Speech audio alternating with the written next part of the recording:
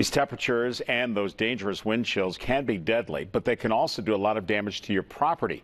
State College water authorities had a few broken pipes this week, and there have been a number of multiple car accidents, both things that officials say we can work to prevent.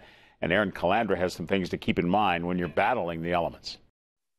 Wintry weather conditions may be to blame for this crash along I-99 in Spring Township Friday morning. Officials say this pickup truck rolled several times near the Harrison Road exit. According to emergency responders, the crash threw one person out of the vehicle, the other trapped inside. Both patients are being treated at the Mount Nittany Medical Center. No word on their conditions. Now police are warning drivers to slow down in this weather and give yourself extra room to make decisions. It's like you're driving against the elements.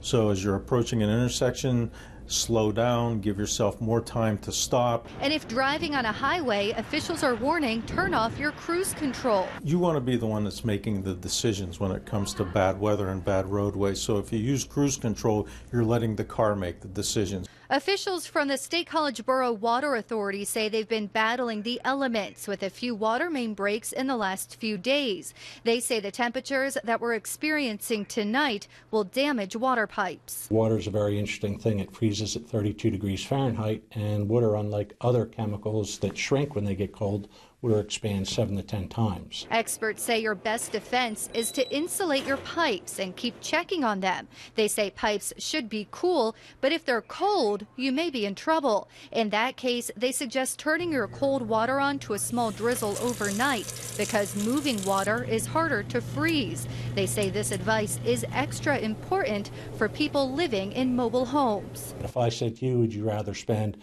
$3.95 or would you rather pay for the plumbing expense? You're going to say, I'll spend the $3.95. So turn your water on a tiny bit tonight. Erin, Calandra, 6 News.